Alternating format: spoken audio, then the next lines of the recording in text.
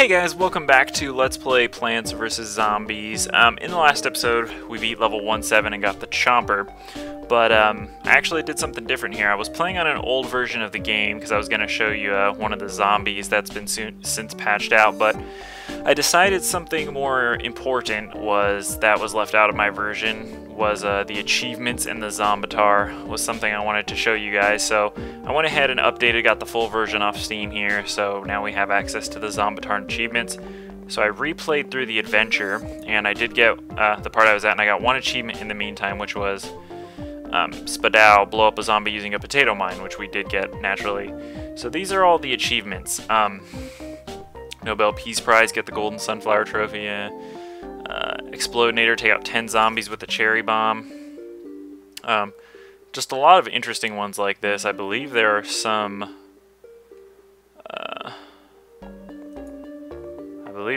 hidden ones, but not really. Anyway, if you can keep scrolling down here past this, you'll notice there's like some funny worm things here. And if you keep scrolling down, it has a diamond right here. If you just keep scrolling down, eventually, what do we got there? A unicorn dinosaur. Pipe. What the hell is this? Oh, these are items from the PopCap's other game, Zuma's Revenge. Pretty funny. If you keep scrolling, eventually you'll reach this. You know, you dig through the earth and you'll find China. So here's China zombies. They've got fucking buckets on their head and stuff like that. There's actually supposed to be an achievement for that. I'm not sure if it shows on here or not, but we'll see. Towering Wisdom, Grounded. I don't see it. That used to be an achievement, at least. Doesn't look like it is anymore. Anyway, I'm going to show you the Zombitar here too. Choose your zombie skin color. We can make him any color we want. Let's go for like a red zombie. You can't even tell the difference in these colors, really. Actually, that like green Hulk one. Hair? What hair should we give him? The comb over. Oh man, the blown out afro.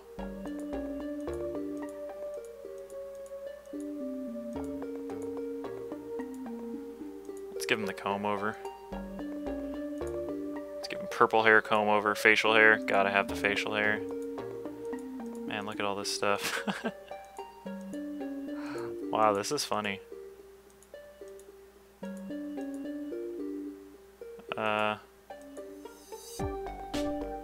Let's give him the blue mustache too, Tidbits. Oh, that's interesting. Ha!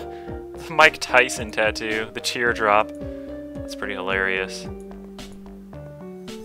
I like the worm eye though, let's do that. Eyewear. I mean, there's no real point if he's going to be wearing the... Oh wow, look at those stunner glasses. Yeah, let's do the eye patch on the one eye. The monocle. We'll do that. Clothes, let's see.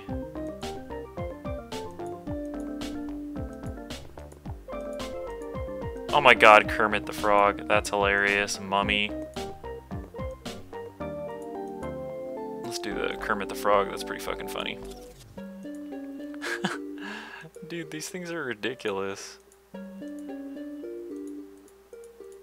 earrings, gold teeth. Oh my god. You can't give him multiple. That's what sucks. Ugh. I'm thinking either the gold teeth or the gold chain. I'm gonna go with the gold chain. Hats. That would really kind of destroy the purpose, but... Wow. Sombrero. Oh my god. This shit is ridiculous.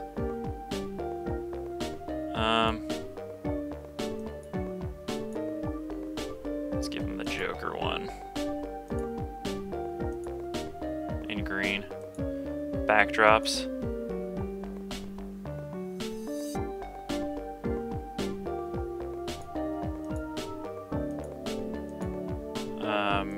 Sure, let's give him that one. Boom! That's our Zombitar. We are finished. Your desktop has a JPG image file. Great. That's my new Zombitar. Alright. So he will also come out as a flag zombie, as you saw in the preview in the little right corner there. So that's Zombitar. Anyway, let's get back to the adventure. I am playing this in full screen now. The only disadvantage is I can't see what time I'm at. I should have checked. That probably took like 4 minutes, 10 o'clock, so. Anyway, as you can see, we now have 6 slots and 7 plants. So finally, we're going to be able to get this choose your plant screen. We'll now get this at the beginning of every level. The advantage is now you can see the zombies on the other side here without being rushed to the lawn. So as you can see, we do have a new zombie, a Buckethead zombie. They are similar to Coneheads, except they take even more hits. I believe it's like 40 hits, probably almost. 30 to kill the bucket. They take an immense amount of hits. So for them alone, you're going to want an emergency plant like a potato mine or a chomper to kill them, or a cherry bomb. Anyway, we're going to go, we're going to use every plant here except one, so I'm going to say, we'll probably, no, the snow pea would be useful. We'll just pass on everything except, we'll choose everything except for the snow bomb. I want to show you a cool little setup here with, actually, no, we'll pass on the snow pea. I'm going to show you a nice little setup here with chompers. I was going to go snow peas and chompers, but that's an extremely high maintenance setup, because 175 and 150 for each pair of offense. I mean, of course, you can just run the potato mines for a while, so it wouldn't really be that bad. But, yeah, we're going to need some quick offense as well. So instead, we'll just go with pea shooters and chompers. Now, a really good combination of zombies, or plants, a really good combo is walnut chomper. And I will show you why.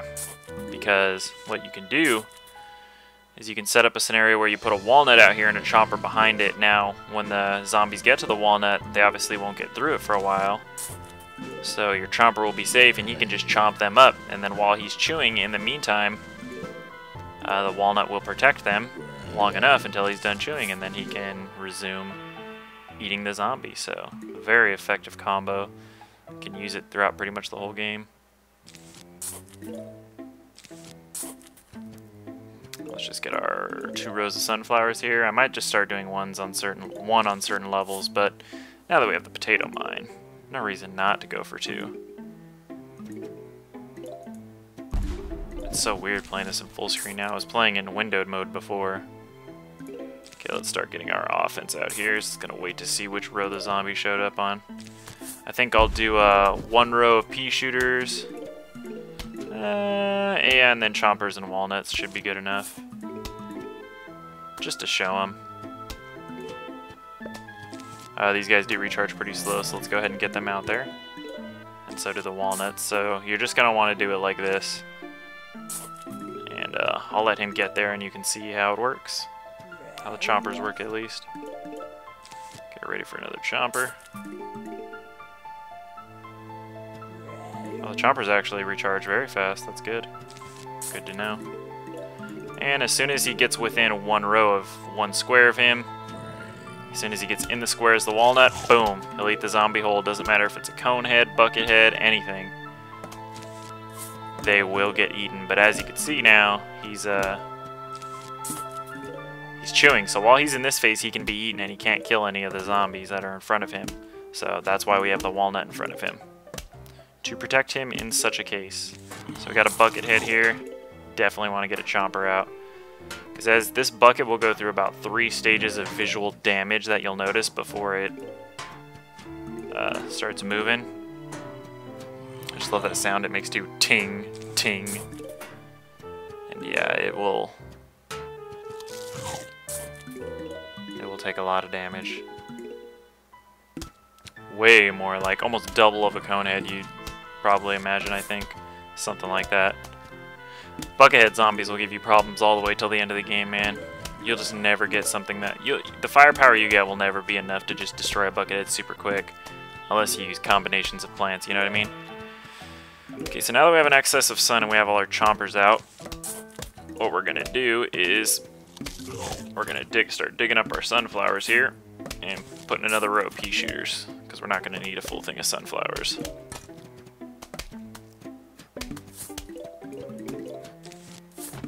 And a walnut's taking its sweet and time to recharge, but that's fine. We got got a thing there. Got a walnut. A nut wall. Yeah, the walnuts are very useful and very cheap, so they're going to take a long time to recharge. Like I said, the usefulness of the plant usually dictates how long it'll take to charge. Why did it start back up at the bottom? Oh, I put him back here. I'm an idiot. I meant to put the pea shooter there. What a dipshit. And look, there's our flag zombie. He's not wearing the Kermit outfit. That's just for the JPEG, but he's got all his swag on.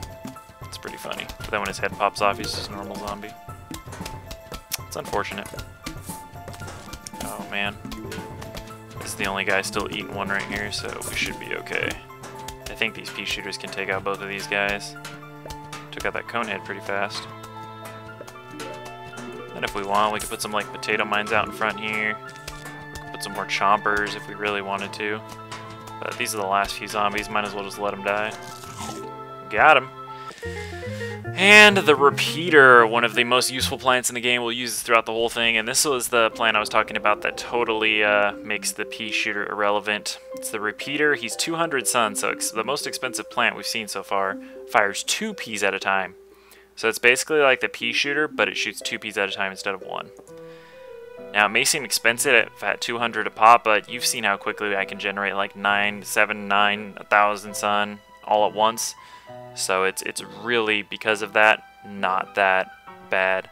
So there's really no reason not to spend the extra sun, because I mean, you spend 100 sun on 2 pea shooters anyway, you spent the same amount of sun to get the same thing, and those are taking up 2 squares, you know, so we're definitely going to be using those. Those are going to be a staple for us for a while.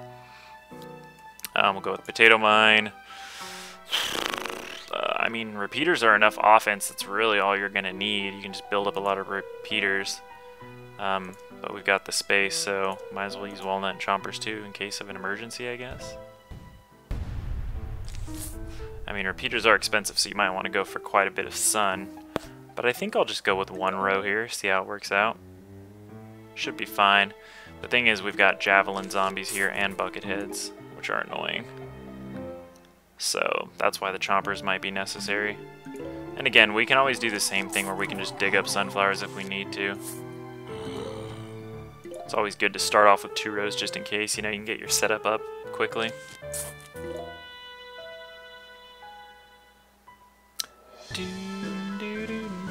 But anyway, yeah, I just streamed today. I did some Final Fantasy VII and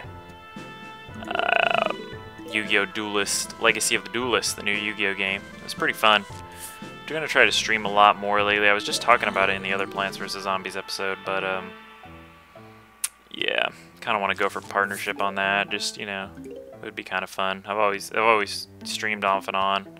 I always figured it'd be a good thing to kind of just do, you know, on a semi-regular basis. I don't know. Something nice about talking to you guys, you know, straight up. I just hate it because even now, like streaming with my computer, it's hard on it. I mean, it doesn't have enough USB ports for all the stuff I need to plug in, first of all, and then second of all, it's just slow, you know?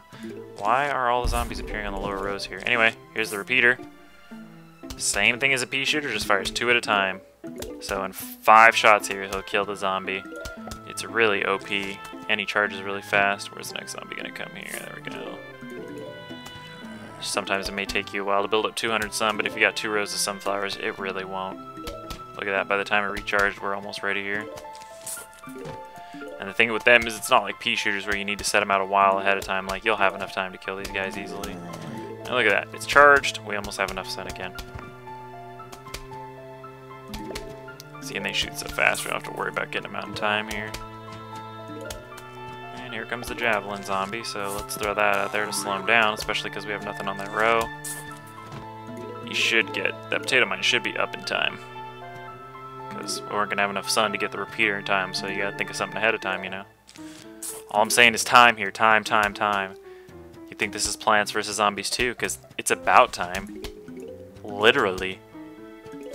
So much wordplay in these games. Oh, I got nothing to put out for this guy, so guess what? He's gonna boost over that, but it ain't gonna do nothing. Ain't gonna do nothing, buddy. Yeah, usually when there's javelin zombies, I like to set stuff up here early because you want the javelin zombies to use their javelins as much as possible. because they travel a lot quicker when they're running with their javelin stick.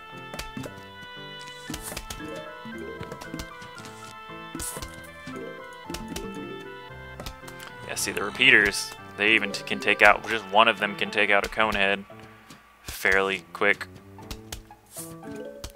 Okay, I'm gonna dig up this potato mine. Nobody's ever gonna reach him. That was just in case of emergency.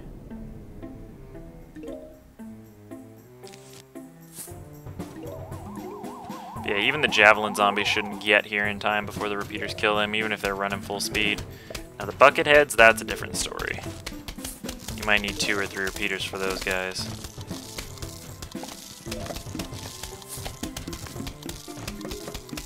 But who knows for sure. We're going to be about 15 minutes here. We'll probably end this. Let's throw this out here just in case. We've got enough chompers.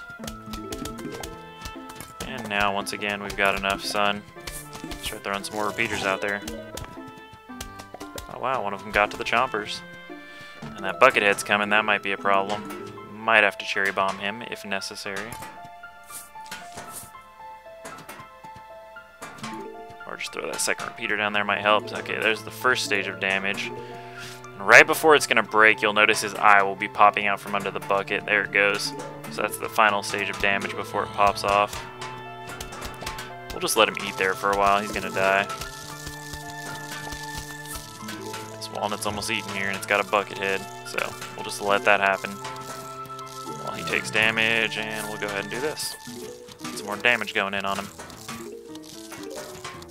As you can see, it's starting to get a little more strategic, but not really. But as soon as we get out of World 1 here, they're already starting to throw a lot more zombies at us. Now we've got a Conehead behind him. That might become an issue. Yeah, I start getting a lackadaisical at clicking the sun when I've got other things on my mind, you know. But, you know, worst come to worst, we've got the Walnut Chomper set up here behind the repeaters, or in front of the repeaters, so shouldn't ever be an issue. Man, they sure can throw a lot of bucket heads at you.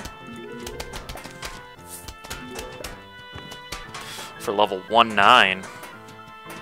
You know, but the levels will start going slow going here. I can't wait until we get into the next worlds and they start throwing different shit at us. It's gonna be so great. I love it. I love it, man. I love this game. It's so fun. The replayability is just so good. Alright, and this is our full setup. Let's go ahead and stop one of these guys here. And then just, well, no, we'll leave it because could be useful. See, and then even if there is a javelin zombie who gets over the walnut, the chomper will eat him immediately, assuming he's not, see, and there's an example of a potato mine getting eaten before it's good. Just to speed things up, we know we can handle these guys, but I'll use a cherry bomb here on this last thing. See if I wonder if we can get the 10 zombies with the cherry bomb achievement. It's a pretty easy one to get if you let them build up, but I don't know if we can, I don't know if 10 will even show up right here. Oh, well, we killed that one already. That was 1, 2, 3, 4, 5, 6. That was 6 or 7. Yeah, we're gonna have to wait till the later levels till there are more. And to really do that, like, there's some plants we can get later on. There's plants that will guide people into rows. What's this? This isn't a plant. Hello, we are about to launch an all-out attack on your house. Sincerely, the zombies. Oh, well, thank you, zombies. Man, they've got pretty good grammar, for the most part. Sincerely, you know. Great. Anyway, before that all-out attack, we are going to cut the episode. So, in the next episode, we will find out what this all-out attack entails. The final level of World 1. So, see you guys next time on Plants vs. Zombies. Peace out, everybody.